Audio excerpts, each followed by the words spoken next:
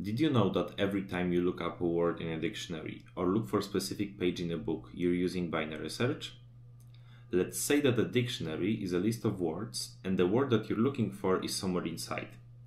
Assuming we don't know anything about the dictionary other than that it's sorted alphabetically, then the best move is to check the middle word.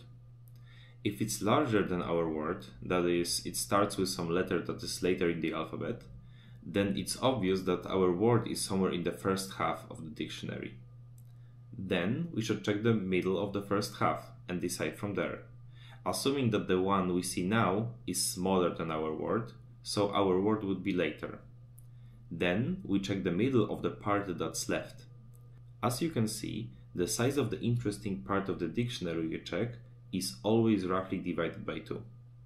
In the end, we stop when the size of the interesting part is 1. This way, even if we have billions of elements, we have to check at most 30 of them to find what we're looking for.